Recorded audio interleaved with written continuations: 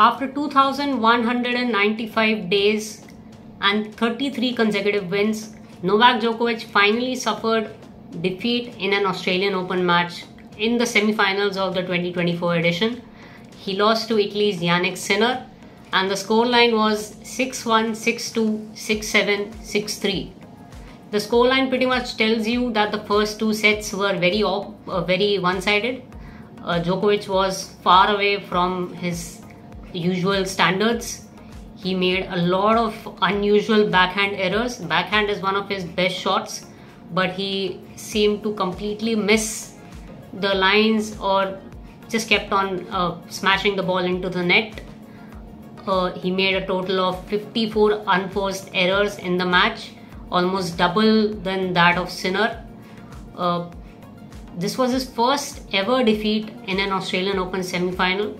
He entered the contest with a 10-0 win-loss record, which tells you whenever he entered a semi-final at the Australian Open, he went on to win that semi-final, and he also went on to win the final the same year. So this was a pretty huge performance from Jannik Sinner. However, if you look at the recent meetings, this should not come as a surprise, because last year these two faced each other thrice in the space of 2 weeks in November. Jannik Sinner beat him in the group stage of the ATP finals.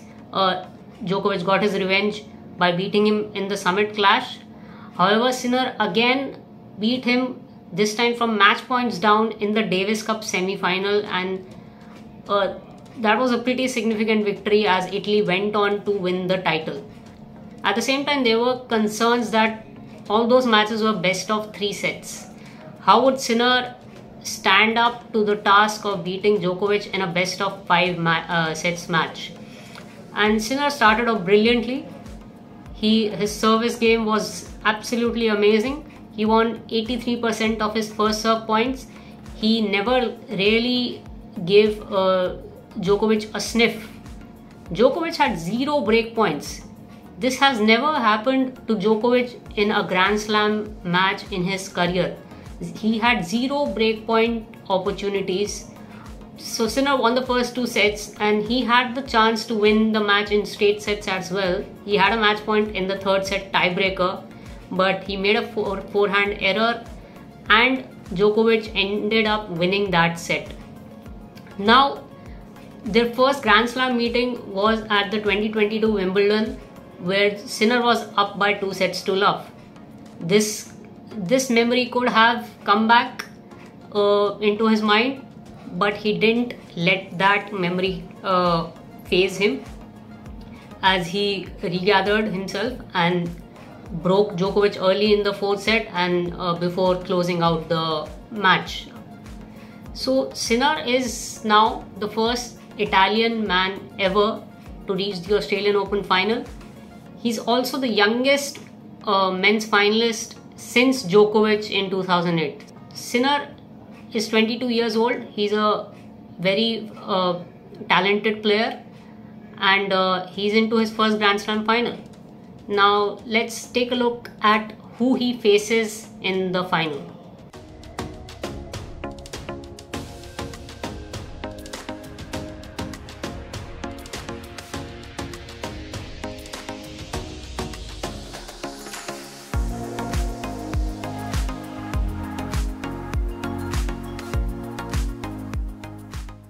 In his first ever Grand Slam final, Italy's Jannik Sinner will take on Russia's Daniil Medvedev.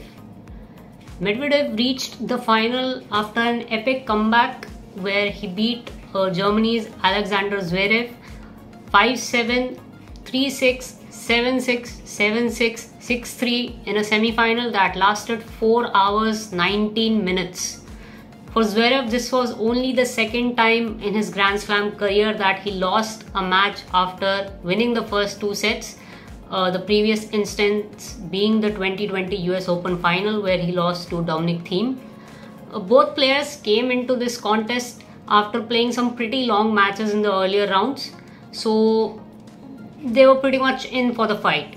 They knew if this went the distance, they were up for it. Both of them have had very interesting rivalry. The head-to-head record was in favor of Medvedev. Coming into this contest, he led 11-7. However, this was their first ever Grand Slam meeting. They had never faced each other in a best of 5 sets match.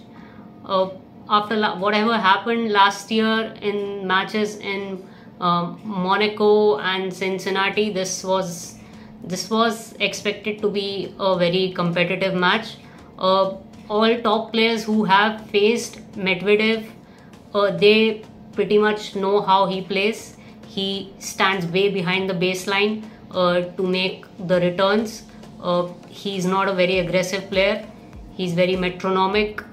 He makes lots of returns. That's why sometimes he's referred to as the human backboard. However, that didn't affect Zverev as he came out all guns blazing. Just like his quarterfinal win against Carlos Alcaraz, he simply blew Medvedev away in the first 2 sets. As you see the scoreline, he won the first set 7-5, second set 6-3. His forehand was firing. His serve was absolutely amazing. He didn't do much wrong in the third and fourth set as well. I mean, both of those sets went to tie-break. However, when the pressure points came, Zverev made some pretty unforgivable forehand errors, sometimes errors with the backhand, and it cost him. Medvedev won both those sets in the tie-break, and by the 5th set, Zverev's forehand had been completely broken. His game just completely fell off, and he could not pull off a comeback like he had done in the earlier rounds. Medvedev is into the Australian Open final for the 3rd time. Previously, he has faced Djokovic and Nadal. But this time he faces somebody who is not a part of the big 3. So this is a good opportunity for Medvedev as well as for Jannik Sinner. They have an interesting rivalry because Medvedev had won the first 6 encounters, but Sinner has won the last 3 matches.